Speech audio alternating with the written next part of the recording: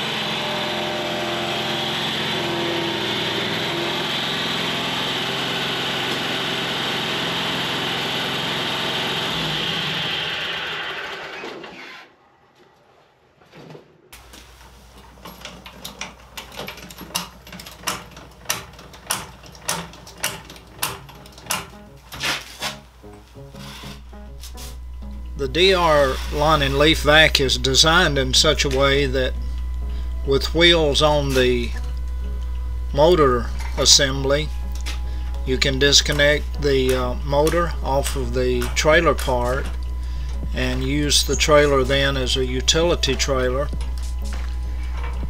I've decided though already that I will not be taking the unit apart and using the trailer for anything else. I'm just going to keep it together as a unit, and that way one part won't break down while using the other or something, and don't have a problem with putting pressure on the tires, hauling things around or anything. I've just decided that I'm going to keep it together, keep it stored through the times that I'm not using it, and that way when I get ready to use it, whether it's for leaves or lawn clippings or whatever, and everything will be ready to go. Just a matter of hooking it up and getting started.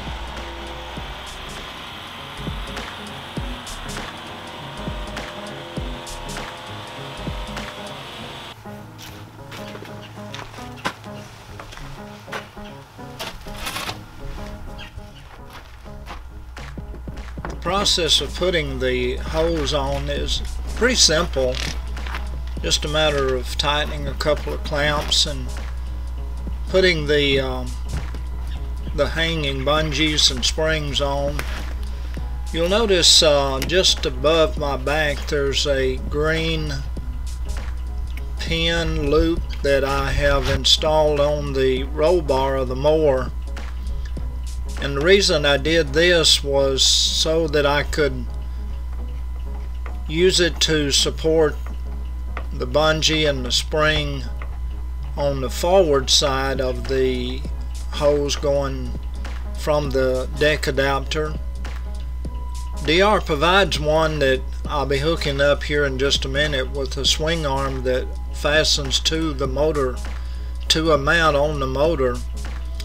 and I installed this one to support the hose just after it comes out of the deck adapter. I'm putting on now the one that is provided by DR, and those two springs are something that I added that can hook to the bungees, and I thought would provide a little more flexibility when turning. The biggest issue with the zero turn mower is turning to the left. It does well turning to the right, but when turning to the left, there is a lot of hose to be kind of compacted up into one area, so that's my biggest issue with the hose.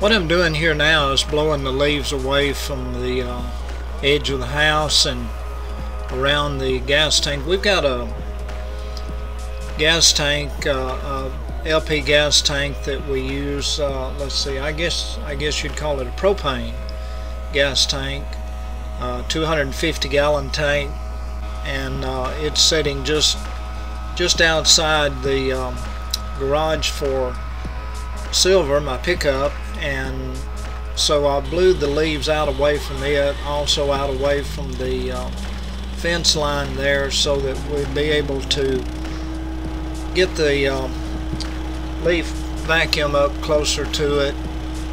And I also blew it out from around the post and some of those Leland cypress. Those Leland cypress are a few of the Christmas trees that we have left in this section. At one time, this entire backyard was covered in the Leland cypress, and just as we cut them away, I decided not to replant back here and to have the backyard.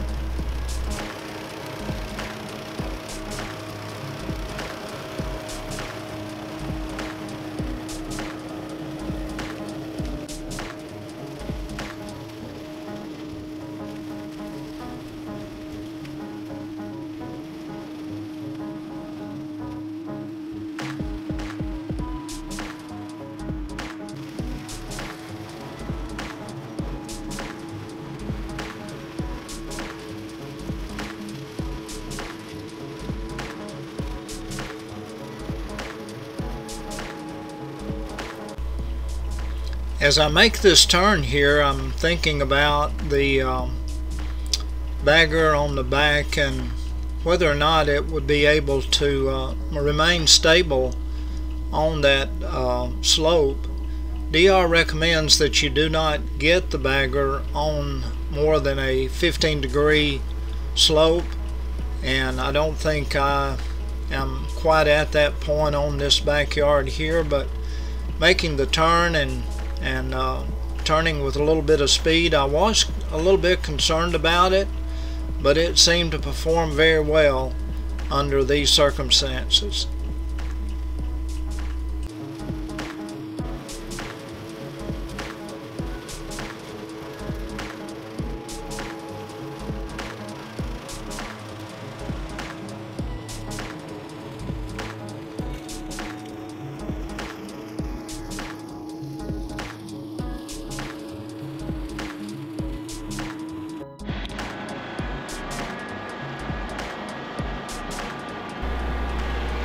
I'd picked up quite a few leaves so far and thought, well, it's probably time for me to go and dump, and sure enough, when I got out there, I realized that I had just about overdone it again. And you don't really think about how much material is going into the bagger until you get ready to dump. And one of the things that Gina and I talked about, the DR leaf and lawn vacuum, is it does not have any type of a window that you can see if it's full or not, and that may be due to dust and debris getting on it, and it would stay stays so clouded up that you couldn't tell anyway. And it might have something to do with cracking over time. So I don't know, but I wish there was a way that you could tell if it is full or not.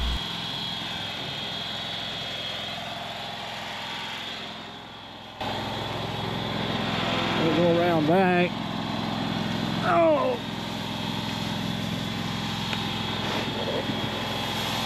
And it was full again. Goodness.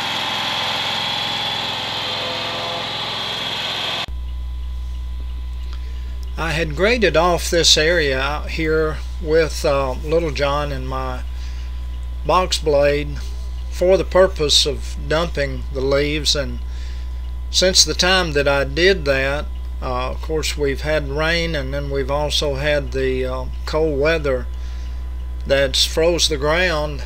And like today, like at this point right now, the temperature has got up above freezing and the ground has thawed, and it just made for a real slick area.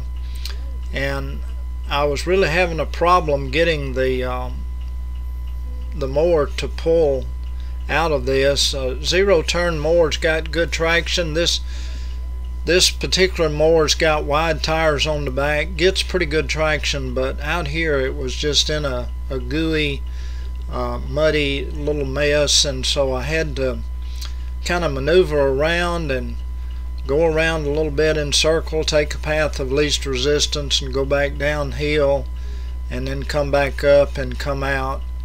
And for the rest of the day then, I actually, or for the next dump site, I actually chose a different location and dumped the leaves over there where the ground wasn't so muddy. But for this point and area right here, it was pretty messy getting in and out. You can see here where I came in and see the kind of the mud. I apologize for the camera angle, but I was trying to drive the zero turn mower with one hand and hold the camera with another, so a little bit of an angle on the camera.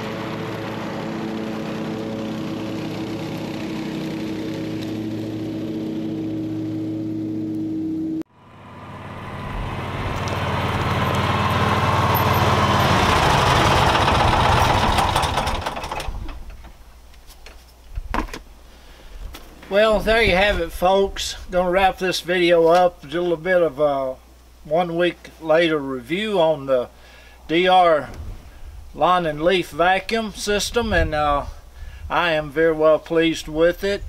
Yesterday we took Little John up for his annual checkup at Tri-Green Equipment up in Leeton, Alabama. Little John will be up there for a little less than a week, getting oil changed and serviced and everything, and that's part of the extended warranty that we got on Little John, was allowing Tri-Green to continue to do the service on the tractor. I'll have to admit, I already miss the tractor. I miss Little John being here on the farm, and there was even some things today that I could have used it for had he have been here. But anyway, we'll get him back pretty soon. He'll be back in operation. I want to thank you so much for joining us on the channel today. If you're new to the channel, be sure to subscribe. Our subscriber list is growing slowly but surely, and it really means a lot as far as the analytics is concerned. They call it the logarithms on YouTube, so it really means a lot if you'll subscribe to the channel. Leave a comment down below, and one of the most important things is to give us a thumbs up and like the video, share it with a friend. So until next time, folks, thank you for joining us again. This is Larry for Jenny up in the house. I hope staying warm on this cool Saturday. Have a great one. I look forward to seeing you the next time. Bye-bye, everybody. Take care.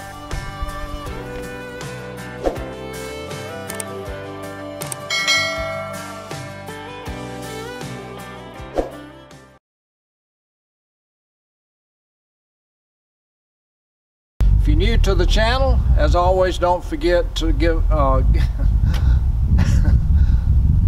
if you're new to the channel, as always, don't forget to give us a thumbs up if you like the video.